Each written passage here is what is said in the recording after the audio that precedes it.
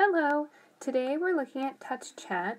We're going to talk about how we can create a new page and link that page to an existing page.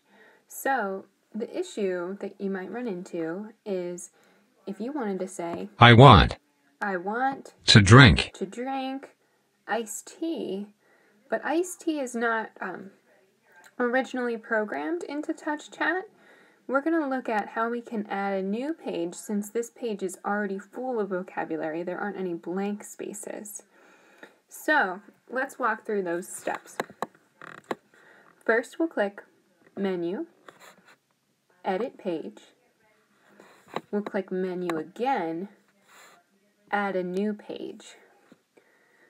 I'm going to name this page Drinks 2. You can name it whatever you need based on your vocabulary needs. So I'm just going to save this page. First thing I do when I create a new page is I load those three buttons that are always along this side.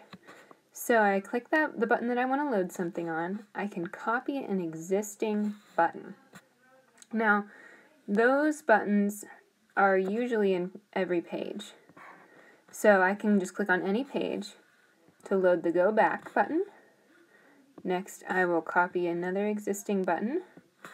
I'm looking for Clear this time. I'll copy an existing button and I will add the Home button.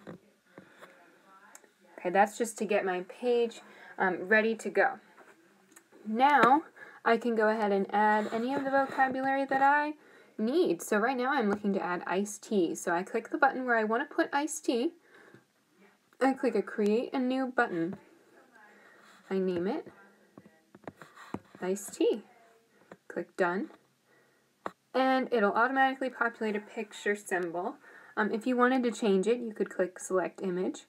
I like this one. I think it's pretty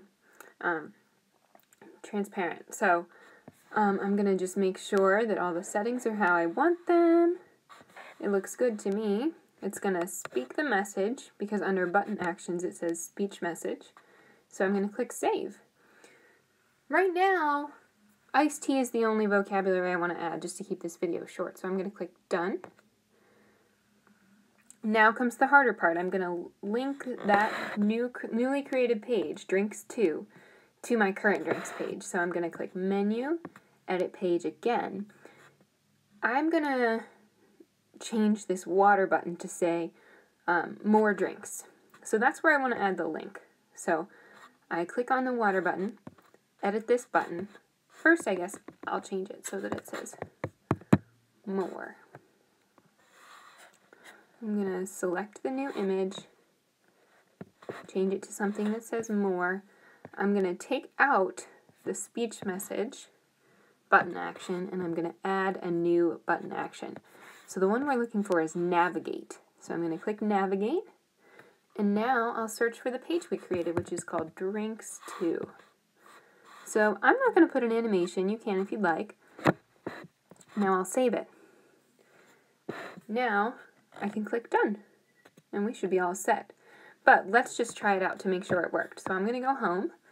So say I wanted to say I want to drink iced tea. Let's see if it works now, just to double check. I want to drink iced tea. Iced tea, there we have it. I want to drink iced tea. So that's how you can create a new page and link that to an existing page so that you can add more vocabulary when your original page was all filled up.